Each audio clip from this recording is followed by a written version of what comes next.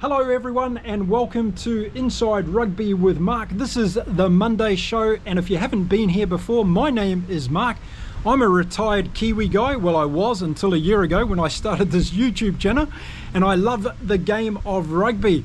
And I'm sitting here in beautiful Cancun in Mexico where I live, and it's a beautiful day out again today. Now, the reason I started this channel over a year ago was I just wanted to share my passion for the game of rugby. It's as simple as that, and hoping that that would play a small role in helping the game grow across the world. So here we are, and today we're going to talk about Scott Razor Robertson. Yes, and we're going to talk about his selection process in the first 7 games that he's been in charge as head coach of the New Zealand All Blacks.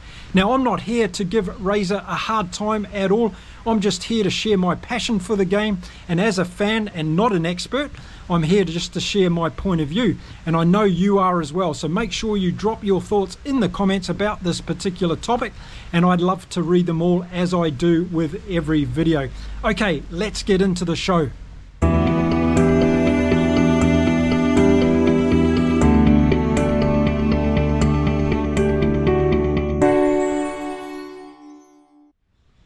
Okay, so let's start off by looking at the second test against the Springboks and taking into account the other 6 games that Scott Robertson has been in charge of the All Blacks. Okay, let's start off at fullback, and we're going to start off with Will Jordan, of course, playing in that second test at fullback for the All Blacks against the Springboks. And for me, I don't like Will Jordan at fullback. I've been saying it in all of my videos. And the reason why is you've only got to look at the statistics. The guy scored more tries than any other winger in the world versus the number of games that he's played. And he's just extraordinary. What is the issue with Will Jordan when he's on the wing is that he's got to get the service from the players that are inside him, and that hasn't been happening. So as we saw in the weekend, I wasn't convinced at all from Will Jordan at fullback. I don't think he had a very good game. He definitely didn't make the impact the All Blacks were looking for. And that's one of the things I think Razor needs to look at. So what are the options then? Well, so far since we've seen Razor in charge, we've seen Stephen Perofeta, who has recently been injured and not been given another go. We've got Ruben Love in the squad, who hasn't been given an opportunity. We've seen Beauden Barrett at fullback, and we've seen Will Jordan at fullback. My opinion on the fullback position is that we should give Ruben Love a go, I think, and see how he goes. I'd like to see Stephen Perofeta get another go as well, and I'd like to see Beauden Barrett stay on the bench. I think, again, with the vision of heading towards the World Cup in 2027, this is what I think Razor needs to be focused on. He needs to be building the depth in the squad to take us to 2027, and I don't see that happening at this stage. So I hope that Ruben Love gets an opportunity against Australia. I also hope that Stephen Perofeta gets an opportunity against Australia. And a lot of you call me out on Stephen Perofeta because you're saying that he's just a journeyman. Well, he needs to be given an opportunity to grow into that position.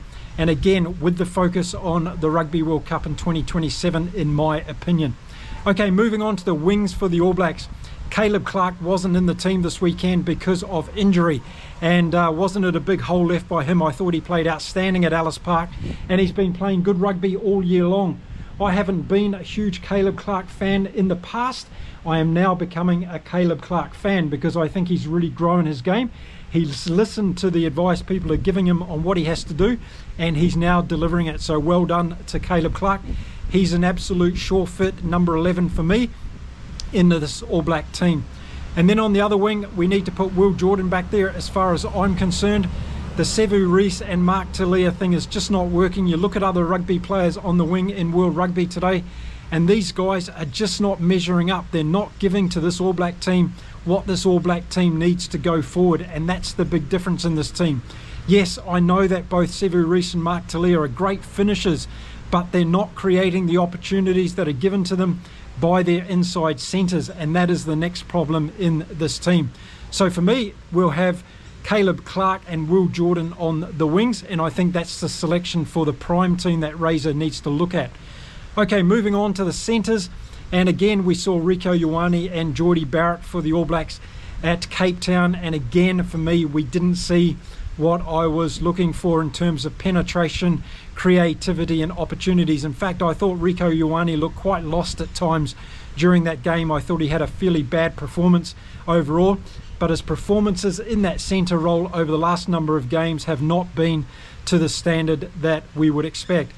And I think we need to see Billy Proctor in there at number 13 for the All Blacks. I think he's an exciting opportunity, again, building to the future, looking at the Rugby World Cup in 2027. This is what Razor needs to have in his head as far as I'm concerned. It's all about building the squad. Look at what Rassie's doing. He wants to have 50 players ready to go at that Rugby World Cup. New Zealand's a long way away from having that depth of squad at the moment, simply because they're not giving players the opportunity, and I want to see players given the opportunity. Let me know what you think about that. So Billy Proctor in at 13. Number 12, Geordie Barrett's had a couple of good games, but he's still not living up to the expectation as far as I'm concerned. Those kicks that he's been taking for touch, he's only been making 25 or 30 metres. He's got a huge boot on him, and he needs to take more risks to get us down the field 50 or 60 metres. That's what the potential of his kicking is, and we're not seeing that at the moment from Geordie Barrett. He's done a few good things at number 12, but I think we really need to look at new solutions going forward, again with 2027 in mind, and maybe we start off Anton Leonard-Brown in that position. So for me, the centres would be Anton Leonard-Brown at 12, Billy Proctor at 13, and see how those two combinations go for the series against Australia. Moving into number 10, and if you've watched any of my videos, you'll know that I'm not happy with Damian McKenzie as the starting number 10 for New Zealand. If he's going to be in this team, he needs to come off the bench and make the impact there in the last 20 or so minutes of a game. But for me, his general management has been called out a number of times throughout this series of games since Razor Robertson has been in charge, and I just don't think Damian McKenzie is the answer at number 10. So then you all ask me, okay, who would you put in there? Well, again, thinking outside the box and looking towards 2027, I would bring in someone like Harry Plummer, give him a go, see what he's like against Australia. I think he's kind of the Andre Pollard of solution for the All Blacks. He's steady, he's sure, he's going to get those kicks at goal, which New Zealand have been needing lately because they've been losing games because they've been missing penalties. So I think Harry Plummer can do a better job at that. He's going to give you the same consistency over and over again. If that's to distribute the ball out to the back line in an effective way when he's under pressure, then so be it, because Damian McKenzie's going backwards at times and we can't afford that to happen. The other solution I'd look at, and again, this is thinking outside of the box, looking towards 2027, is putting Ruben Love in there at number 10 and seeing how he goes. He's actually stated that he wants to end up playing at number 10. Razor's aware of that. He thinks it's a good idea as well, but he hasn't been given an opportunity either at fullback or at number 10. So how about giving Ruben Love a go at number 10 for a couple of games and seeing how he handles the pressure of that? Who knows? Might turn out to be exactly a masterstroke. And then moving into number 9, well, I've spoken throughout the series that TJ Perenara for me is not the starting 9 for the All Blacks. I think Cordes Radama had a good game in the second test. I think he's going to build into that position. I think we've seen enough from him now, particularly under the might of the Springboks at Cape Town, that he's got something to offer this All Black team from a starting position. I've talked about Ratama coming off the bench. I don't think that's the position for him. He's not an impact player in that way. He needs to be able to build in the game from the start of the game, and that's what we saw in Cape Town. So I would stick with Cortez Ratama, build that confidence that he has, and whoever you have at number 10 to build that combination together. I think that's important going forward. So would I leave TJ Perenara off on the bench? No, I wouldn't. I think it's time to call a day on TJ Perenara All Black career and bring Noah Hotham in and start building him up as the second number 9 at this stage until Cam Roigard comes back. And I think that's the way that I would be moving forward with this All Black team. With Roigard out at the moment, and by bringing Hotham in, you give him a few games to get the pressure under his belt and to build into that team with a bit of confidence, and then we end up with 3 world-class halfbacks in Ratama, in Cam Roigard and Noah Hotham. So that's the way I'd like to see the All Blacks move forward with the halfback position. So there you go, there's my thoughts around the backs and what we've seen so far, particularly in that last test match against the Springboks in Cape Town. Now let's move on to the forwards and talk about them. Starting off at number 8, and we've got Ardie Savea currently in the position. I don't know about you, I don't think Ardie's been playing his best rugby so far this year. I think he's been good in some games. He's done some really good carries, but I think taking him away from that number 8 position, we could see a different mindset for Ardie Savea. So I would put Ardie Savea in the number 7 jersey and start him off there. And the obvious candidate to move to number 8 now after his performance in the weekend is, of course, Wallace Satiti. I think he had a fantastic game against the Springboks. After he got a few nerves out of his system early on in the game, he really started to take the game under his wing, had some brilliant runs. He was very good at tackling as well. And for his debut against the Springboks, I think this was an outstanding performance by Wallace Satiti, but let's play him in the right position, and that position for me is number 8. So if we're going to move Ardie Savea to 7, then who have we got in number 6? And I think I'd go with Ethan Blackadder, this one. Again, looking forward to 2027, building that depth of that top team for the All Blacks, and I really liked what I saw from Blackadder at Ellis Park in Johannesburg. He played a very good game. He made an enormous amount of tackles. He was great in the breakdown. And despite the breakdown being one of the All Blacks' strong points in the game in Cape Town, I think having Blackadder in there again would have made a huge difference. At this stage of his career, I'd be using Sam Cane off the bench. I think his leadership, his experience in that last 20 minutes for the All Blacks is paramount at the moment. But of course, as we all know, he's moving on, and so do the All Blacks need to move on and build towards 2027. I keep saying it because I think that's the only vision the All Blacks should have right now, is bringing in the depth of the squad and giving these young players the opportunity. And talking of players that I think should be in the squad, Hoskins Sotutu needs to be in this All Blacks team, I believe. If he's not doing those things currently that Razor wants him to do on and off the board, then get him into the environment where he's going to learn from the best to do that. Putting him back and leaving him in domestic rugby is not going to cut it. He needs to come into this squad and be given the opportunities to develop his game. If he doesn't do that over a series of games, then make the decision to get rid of him. But leaving a player out who's had such an impact on domestic rugby in New Zealand in the last year, I think is currently a big mistake. Now, when we've been talking about loose forwards, and I'm reading all of your comments here, and I've been seeing a lot of people talking about Scott Barrett going into the loose forwards. I actually didn't think this was a good idea a few months ago, but now I'm starting to enjoy the idea or the prospect of Scott Barrett going there. So yeah, I like the idea of Scott Barrett being used on the loose forward trio for the All Blacks. So then we've got to talk about locks, and what do we do with the locks in the All Black position at the moment? Well, we've got Patrick Tuipulotu coming back in, of course, after he's been injured. And I'm really liking what I'm seeing from Tupou Vaa'i at the moment. He's going very, very well as a young lock. And I think we need to bring in Sam Derry on a consistent basis, and we need to bring Josh Lorden. And I think we've got the answers to our locking woes there for the All Blacks. We need to give these guys time, give them the experience, and build them towards 2027. And I think at that stage, we can have some of the best locks in the world if we develop these guys that we've got in the team. So my discussion today is not about bringing in all these new people to the squad. It's about looking at who we've got already in the squad that we're not using, and we need to give them more experience against the top teams in World Rugby. Whether we win or lose this year, to me, it's off the table. And I know that a lot of you are going to say, well, the All Blacks need to win. This is what the pressure is for Scott Robertson. The New Zealand Rugby Union have told him that they have to win every game. Well, it's more important for the All Blacks to win the next Rugby World Cup than it is to worry about a rugby championship this year when they've got an opportunity to bleed in some of these younger players. That's just in my humble opinion. Okay, so there's the lock sorted. Now moving into the front row, I think we've seen already enough from Tamaiti Williams to think that he is going to be the future for the All Blacks front row. When we bring in Ethan de Groot again, Cody Taylor had an outstanding game in the weekend, and Asafa Amua can still become a lot better in that role as well. Tyrell Lomax got into a little bit of trouble in the weekend. He was also left on the field for way too long. So the use of the bench is something else that Razor needs to get on top of with his crew, because that didn't work in the weekend, in my opinion. So as far as the front row goes, I think the All Blacks have got a lot of supply there. Tosi as well, we need to see to come in. He's another one that a lot of you have been calling for, and I agree, we need to see him playing in the All Blacks. So there is a plethora of players available for New Zealand that have got a lot of talent, but they're not necessarily being given the opportunity. And that's what I'm talking about in this video.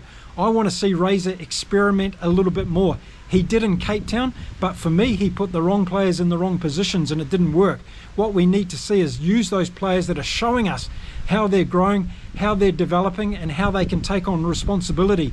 Caleb Clark is one of those players. Wallace Satiti was another one of those players. Tupou Vai is another one of those players. These young guys are stepping up and showing that they've got the ability. They just need a few games to get going. Now, a lot of talk around the bench for me, and everybody's got an opinion on who should come off the bench for the All Blacks. Again, looking towards how we're going to win a Rugby World Cup final in 2027. Who are the players that you would want to bring on to win you that particular game? Well, for me at the moment, Beauden Barrett is best suited for that role. He comes on with that general leadership and experience. He can change a game when he comes off the bench, but he's also hot and cold, isn't he? Some days he's brilliant like he was against England. Other days he can come on and because of the way the rest of the game is going for the team, he doesn't have that particular impact. So that's something that we need to consider as well. As I said, from a halfback point of view, I'd like to see Noah Hotham in there to come on, because giving him 20 or 30 minutes each game now would help him build that experience and bleed him into it. And of course we've got Cam Roigard coming back, so we're probably going to see Cortez Ratama go onto the bench. And for me, bringing on someone like a Mark Talia or a Sevu Reece is not going to do it for the All Blacks. We need to bring someone on that's going to bring on a lot of impact in the game. And then that raises the next question. Should the All Blacks going to a 6-2 split and start to win the games more by forward domination and also forward speed and execution of skill sets? That's something the All Blacks have been doing for many, many years. This year they haven't been able to nail that part of the game, in my opinion. So let me know what you think. Should the All Blacks be going towards a 6-2 split, or do you think they still should be looking for that third back to come off the bench who can be a game changer? And if that's what you believe, let me know who you think that third player is off the bench. So there you go. There's my thoughts so far around what's been happening. Looking at the second test against the Springboks as a bit of a baseline. We saw Razor take some changes, so he's got to be applauded for that. But for me, those changes didn't work out, and we started to see under the real litmus test of the pressure of the Springboks that someone like Damien McKenzie hasn't been doing what the All Blacks need in that number 10 jersey. The same with Rieko Ioane in the number 13.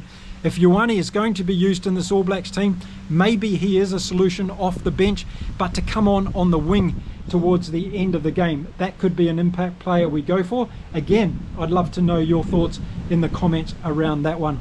So we're 7 tests into Razor Robertson's reign as the head coach of the All Blacks. Let me know what you think of his performance so far. Has he been developing this team in the way that you would like to see it go? And what do you think the things are that he's missing?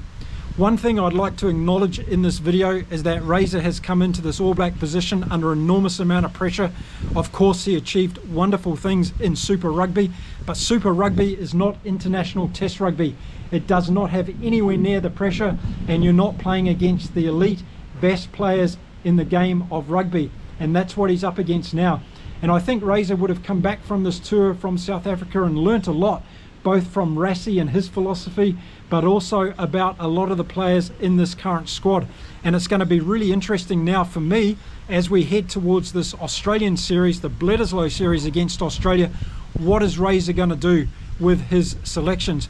Because this is going to be the last chance he's got before the All Blacks head off on their northern tour at the end of the year, and we're going to have to see some really critical changes, I believe, for the All Blacks to keep progressing forward. So there we go. That's my thoughts around the current selection process for the All Blacks. Now remember, I came out of retirement last year to share my passion for rugby here on YouTube. There are 5 ways that you can help me support this channel. Here they are on the screen right now. Remember, the only reason I'm doing this is because I want to play a small role in trying to help the great game of rugby grow across the world. That's the only reason I'm in this YouTube game. So please do whatever you can to help me support that. I love your comments, so please put your comments down. I read every single one of them, and it's great to listen and to learn from you all about your perspectives on rugby across the world. Now I'm going to be back again this week with plenty more content. Thank you for watching the video today. I really appreciate it. If you've enjoyed it, give it a bit of a thumbs up as well, and tell all your mates about this Kiwi bloke who's sitting over there in beautiful Cancun, Mexico, making videos about rugby. I'd be very appreciative of that. I'll see you all again very soon. It's now time to say adios from beautiful Cancun, and you stay safe and stay well, everyone. Until next time, bye for now.